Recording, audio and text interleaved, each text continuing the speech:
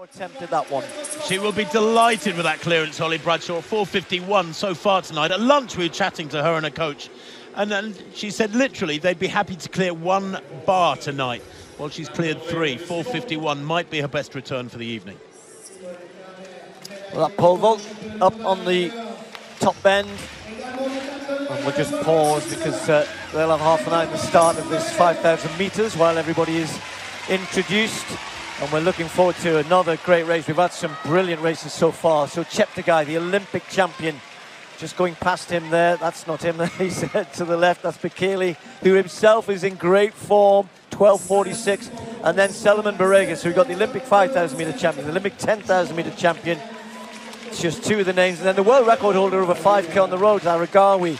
Edris, former world champion. Can he start to give himself a chance of even getting selected for Ethiopia? You would imagine with all of their talent and ability at the moment that that's going to be tough. There's Cheptegei. We had been hoping to see Kip Limo here, but told that I think it was a statement was given that personal issues took him back home. He had hoped. He says he's in great shape, was really looking forward to racing with Cheptegei here, but we're going to see him in Monaco in a couple of weeks' time. But for now, let's concentrate on who's here tonight. Cheptegei taking on the Ethiopians and 1 or 2 others as well. Quick pace has been asked for under 13 minutes, but we've kind of got used to that as though it's just expected that they're going to go under 13 minutes. But the meeting record, 12:55.23, that is actually held by Edris in the race here. So pacemaking and the lights, of course, will be helping them to do that. And it's almost exactly 62-second laps, Tim. Yes, Edris, bit of an enigma. He, one of the biggest surprises I can remember for many, many years was his coming out retaining his world title in Doha in 2019. He'd shown no form at all that season, and yet he produced a spectacular finish to win in the Qatari capital. I'll be interested to see how Cheptegei goes here, Steve, the world champion at 10,000 metres. Got enormous strength. I would imagine he'll want to use that here and make it tell perhaps over the last mile or so, the last 4 laps, because there's plenty of fellas here who have got very, very quick legs when it comes to the last 400 metres. He might want to try and take that out of their legs, take the sting out of their legs in the second half. Yeah, he was found wanting for speed, wasn't he, in that race in Florence? But let's not forget, he's been injured. He's been coming back. I think that race in Florence actually I thought was really good. I think it was so quick. And yes, there were people who were flying. It was Kate Kajalcho in that. So maybe a step forward in this one from what we saw in Florence. So they're all looking at him. He's the one to beat here tonight. You're right. At some point when the paces drop, it's how strong does Cheptegei feel? Can he take it on? Your point about Edris is a good one, though, isn't it? Because I think the Ethiopians are kind of, they give him this opportunity because of what he's done in the past to build himself into the team. But you do have to run fast. They had their 10,000 metre trial, didn't they, in Spain, wasn't it, last week? Yep. But the 5,000 is about who runs quickest, really, more often than not. And yes, they have to go back to their champions. Edris is a racer. Yes. He's not a time trialist. On the other hand, so many of these 5,000 races these days, Steve, and actually the 1,500s with Ingebrigtsen, and he's coming up later on, you don't have any choice but to be in a time trial in effect. There's the racing now, the art of racing has been much diminished in recent years because these athletes of this era run so hard, generally from the gun on the majority of occasions. 2:34 that first kilometre, that is quick. They were looking for 2:35, so that's really good pacemaking. Yes, spot on. The lights certainly help these days. The pacemakers don't misjudge things. And Tim's point that you don't have this in the major championships. I'm just wondering how long before we don't see lights in the Olympics and the World Championships. So it'll be really interesting. Not pacemakers, but certainly wave lights. That will be something which I wouldn't be too surprised if that happens in the not too distant future. Anyway, at the moment, the pacemakers are doing a great job. They're well strung out, as you'd expect, at this pace. I think the thing is always what happens in the 3rd and 4th kilometre, or certainly the 4th kilometre, when perhaps the pacemakers aren't there. Who's going to take it on? Who's going to try and keep up with the lights, keep the pace hot? Back to this long jump now, Tentoglu.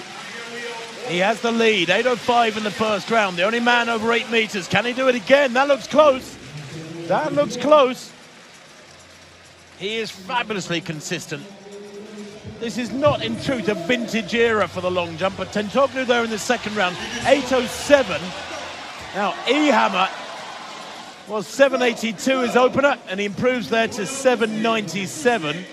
So while he moves forward and gets closer to 8 meters, Tentoglou moves slightly further beyond the 8-meter line, and the gap between them 10 centimeters at the moment. Here's Nairn, Laquan Nairn of the Bahamas. 8:10 this year is his best. He is an 8:22 jumper. That's from last year. Has a gold medal from the Commonwealth Games, just Nairn. And he's in fourth, 7:80 in the second round. Well, we mentioned all eyes on Cheptegei. Pace is still good and he's up there, but let's get back to that Ethiopian conundrum, if you like. When Berihu and Aregawi had a brilliant race in that 10,000 meter trial, finished first and second. They were, to be fair, it was between them two. They were well ahead of everybody else. So they're settled. They know they're going to go in the 10,000 meters and would love, of course, to be in the 5,000, I'm sure. There's Berihu, but Bekele's the one who's in great form this year. Bekele is really throwing himself in there. And when you look at, Kajelcha's not here tonight, right at the top of the world rankings as well. So they've got an embarrassment of riches at the 5,000 meters in particular. So for Edris to force his way in somehow, it would have to take something amazing. And well, tonight he's certainly sitting much further back than the others. There he is. He's a lovely fella, Steve. I was chatting to him at a road race in India. There he is, the left of picture in the dark strip. Edris speaks reasonably good English, and so relaxed, a nice fella, but I'm just wondering if his best days are behind him. At 29 now, as you said, there is so much young, fresh, aggressive talent coming out of Ethiopia that is ready to experiment and run hard against the clock. Another sub-62 lap spot on at the front, but the pacemakers have gone already. So it's Aregawi taking it up from Bekele. Aregawi fresh from that big 10,000 meter race I just mentioned. GEBRHIWET hanging in there, which is great. You might hear the crowd getting excited because Johan Reis is trying to break the Swiss record that's been held for goodness knows how long for Marcus Griffel, and that's around 13.7. And he's got a set of lights just for himself in red, and he's way ahead at the minute of the Swiss record. Early stages for him, but we'll keep an eye on that as well. That's what the crowd are really getting into, but they're also watching at the front. Right, back to this long jump, and the Filip Pravdica now. Oh, big stutter there, big clip. Well, cutting in the stride before that second round effort. He jumped 7.65 his opener. Remember, Tentoglou leads with 8.07 in round two. Simon Ehammer, the Swiss athlete, in second, 7.97 in round two. Pravdica there, 7.83 in round two, puts him into third place. European champion Wilma Murto of Finland in the pole vault. Second attempt, 4.61, and she gets it. Well, these women pole vaulters really are entertaining the crowd on that top bend. A very, very high standard in terms of the women who are here, and it would be great to see a few of them take this bar higher tonight. We've had some wonderful competitions here in Lausanne over the years. I remember one night with Lisek, and just that backdrop, the sky and the cityscape in the background as well. But Tim, this race, this 5,000, Aregawi has picked the pace up in a way which I don't think many would be expecting, and Edris is hanging on to the back of that group, but they're already breaking it up. Cheptegei starting to struggle. Interesting, isn't it? Yeah, Cheptegei sweating up a lot there, and Aregawi, well, the 2K time was 5:09. Look at that, 2:32, third kilometre. Boy, oh boy, really quick at 3,000 metres. They've gone through 3,000 in 7:41. This is a world record tempo now. Yeah, he threw in a 59 and then a 60 to follow that. This is hurting, and Cheptegei was pretty smart. He knew he had to get round, wasn't Aregawi, was it? It was Berihu. He had to get round him. GEBRHIWET is still in there, Bekele is still there, and Cheptegei had to quickly move round Berihu because he could see the gap appearing. Foot down from Aregawi, really pushing hard. As I mentioned, that 10,000 meter performance was brilliant, but it was a close race between himself and Berihu. But this time, look at that, Berihu struggling, he's gone. These four pulling away, and look where the lights are. Those green lights are meant to be the 12:55. Well, they're way ahead of that, but still got 4 laps to go. Well, I tell you what, this is spectacular running mid-race. Boy, oh boy. It's like getting a slap in the chops mid-race. 61 that lap, Steve. He's run the last 1,200 metres.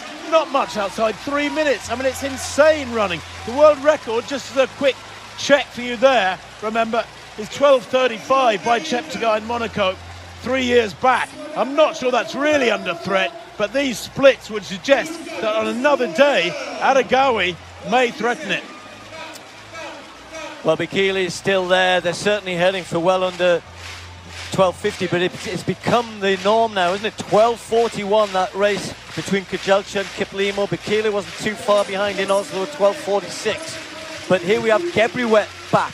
GEBRHIWET, you know, the man who a few years ago we thought could go on and dominate, and he's there. Cheptegei hanging on the best he can, the Olympic champion. And he knows that this is quick, he knows that this is hard, but with 3 to go, he's still there. Little gap appearing between BEKELE and GEBRHIWET. Is he starting to struggle? And Cheptegei says, yes, you are. I'm going past you. I need to hang on to those two. And that lap, a 60.8. I mean, this is unbelievable running. The way the distance and middle distance running scene has changed this last 2 or 3 years, it's astonishing. And the gap's beginning to grow, and Aregawi just keeps pummeling away. He's determined to break them. Cheptegei, the world record holder there, left a picture in 3rd place. He is struggling, Steve. He's hanging on to their coattails. But I'll tell you what, all credit to BEKELE, because he's looking strong, isn't he? 12:46 in Oslo a couple of weeks back, and he's got his own pacemaker at the moment. Tim, we've seen them do this, but if he ran 2:27, then you know, we're in for something under 12:40. And there's only, what, 4 men have ever gone under 12:40? Cheptegei himself, BEKELE, Gebre Selassie and Daniel Coleman. And Aregawi is pulling away. Cheptegei manages to sneak past BEKELE. You can't say that's a sneak, it's got to work. And all of a sudden, GEBRHIWET's gone. BEKELE's gone. Now Aregawi, only 1 man left, the Olympic champion, the world record holder behind him. Can he get rid of him as well? He is absolutely charging. As Tim said, this is remarkable running off what was already a pretty quick pace. That lap was a 60.4. It's insane. They're moving at almost 4-minute mile pace. Aregawi glancing up at the big screen, look, so relaxed, sweating up, yes. Cheptegei has found a second wind, hasn't he?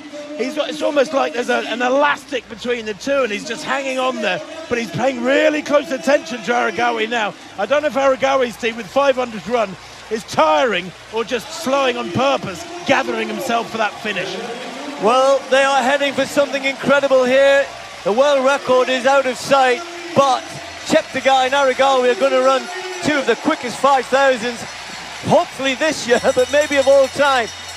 A 56 lap would take them as a world lead, and perhaps under 12:40. Cheptegei and Aregawi locked together. That was an attempt from Cheptegei to go past. Aregawi says, no, you're not. I've held this. I've done the hard work. I've been the one pushing on. You're not going to get past me here. And he gets a 2-meter lead.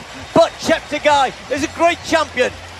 He's hanging in there. He's trying to just say, I can stay to the last 200 and I think I can get you. Aregawi kicks again. Head down. Arms up. Trying to pump them through. He looks tired to me though. Cheptegei's coming back again. Here he comes. Cheptegei, the Olympic champion, with 1 more big effort. Can he get past Aregawi? The crowd are on their feet in the home straight. Aregawi goes again. This is incredible. Aregawi is going to win it.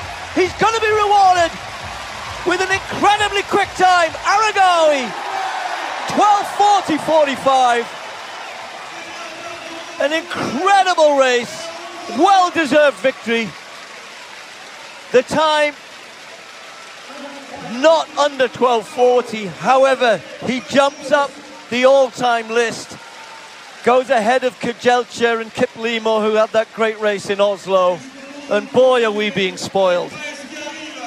That, when it was set up at 12:55, and you wonder, Tim, why, if Aregawi thought he could run this quick, maybe why he didn't ask for the pace to be a bit quicker. He didn't need it though. He did it all himself, and the pacemakers dropped out.